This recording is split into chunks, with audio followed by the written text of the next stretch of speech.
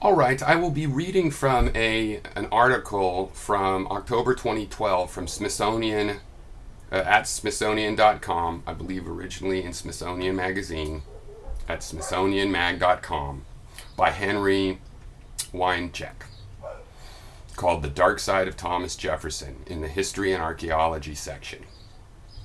With 5 simple words in the Declaration of Independence, quote, all men are created equal, Thomas Jefferson undid Aristotle's ancient formula which had governed human affairs until 1776. Quote, from the hour of their birth, some men are marked out for subjection, others for rule.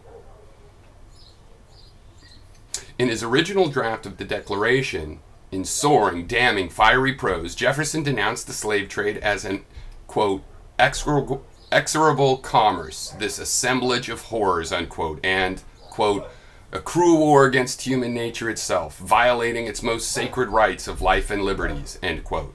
As historian John Chester Miller put it, the inclusion of Jefferson's strictures on slavery in the slave trade would have committed the United States to the abolition of slavery. That was the way it was interpreted by some of those who read it at the time as well. Massachusetts freed its slaves on the strength of the Declaration of Independence, weaving Jefferson's language into the state constitution of 1780. The meaning of, quote, all men sounded equally clear and so disturbing to the authors of the Constitution of 6 southern states that they amended Jefferson's wording to all freemen. They wrote in their founding documents, quote, are equal.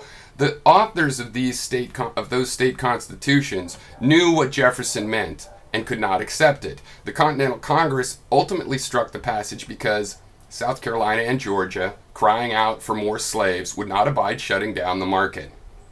Quote, one cannot question the genuineness of Jefferson's liberal dreams, writes historian David Breon Davis. He was one of the first statesmen in any part of the world to advocate concrete measures for restricting and eradicating Negro slavery. But in the 1790s, Davis continues, the most remarkable thing about Jefferson's stand on slavery is his immense silence. And later, Davis finds Jefferson's emancipation efforts, quote, virtually ceased. And it's worth, he's a typical American that he could talk a nice story, but hey, he knows where the coin is. Okay, somewhere in a short span of years during the 1780s and into the early 1790s, a transformation came over Jefferson. The very existence of slavery in the era of the American Revolution presents a paradox, and we have largely been content to leave it at that, since a paradox can offer a comforting state of moral suspended animation. That's right, don't have to make moral questions get answered. Jefferson animates the paradox, and by looking closely at Monticello, we can see the process by which he rationalized an abomination to the point where an absolute moral reversal was reached, and he made slavery fit into America's national enterprise. We could be forgiven if we interrogate Jefferson posthumously about slavery. I should probably speak slower. It's a long article, though. It is not judging him by today's standards to do so, though I'm willing to judge him by my standards. Today's standards aren't near good enough.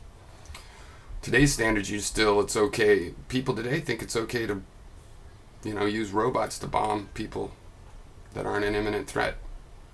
Today's standards suck. But anyway, many people of his own time, taking Jefferson at his word and seeing him as the embodiment of the country's highest ideals, appealed to him. When he evaded and rationalized, his admirers were frustrated and mystified. It felt like praying to a stone. The Virginia abolitionist Moncure Conway, what? There were abolitionists? There were people that knew that slavery was wrong back then? They were nuts. They stood out of the crowd. They wore the wrong clothes. What were they thinking? Of course nobody took that seriously back then. Slavery was fine then, Moncure.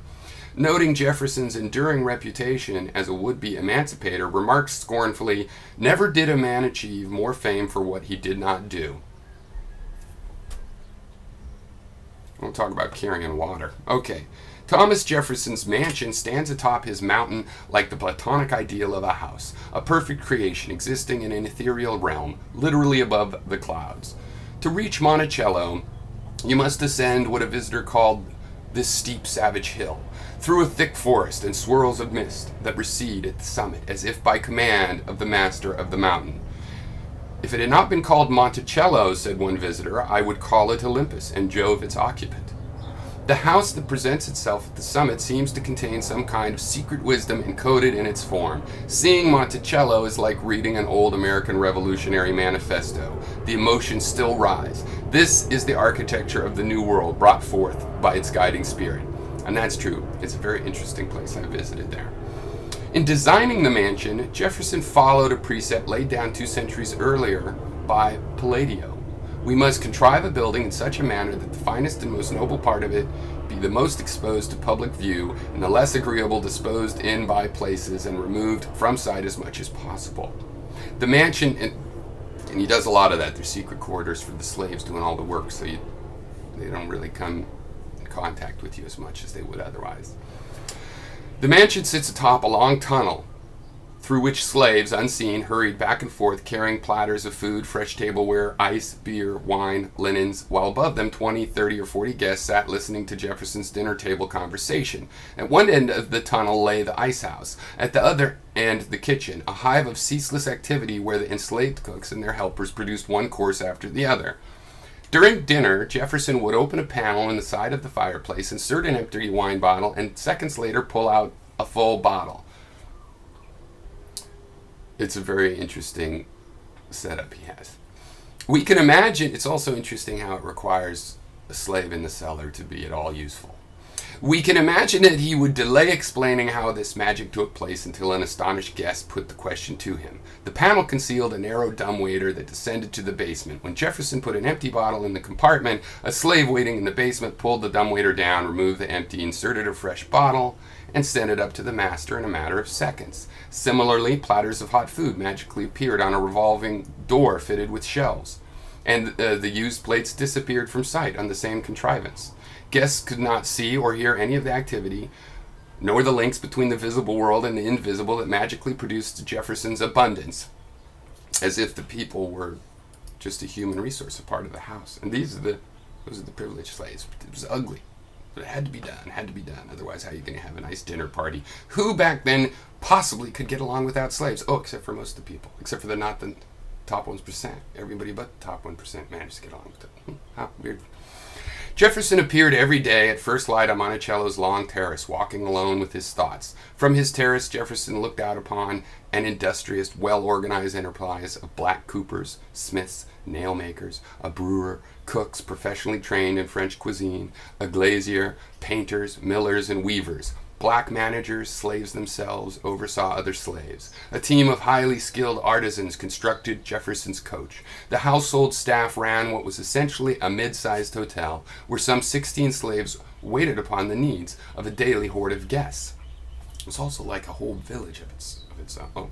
The plantation was a small town in everything but name, not just because of its size, but in its complexity. Skilled artisans and house slaves occupied cabins on Mulberry Row, alongside hired white workers. A few slaves lived in rooms in the mansion's South Dependency wing. Some slept where they worked. Most of Monticello's slaves lived in clusters of cabins scattered down the mountain on the outlying farms. In his lifetime, Jefferson owned more than 600 slaves. At any one point, about 100 slaves lived on the mountain. The highest slave population in 1817 was 140.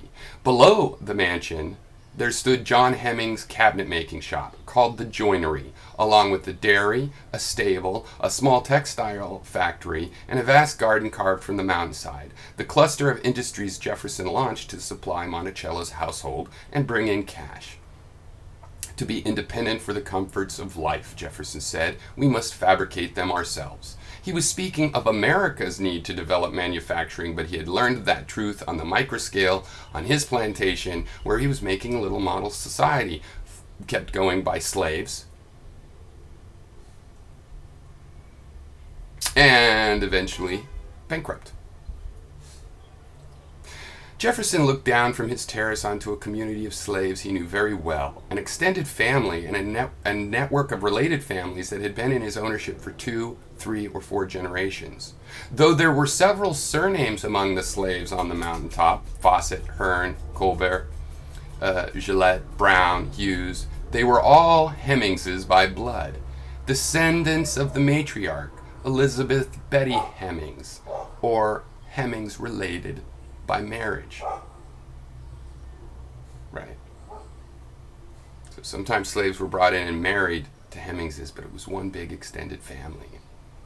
A peculiar fact about his house servants was that we were all related to one another, as a former slave recalled many years later.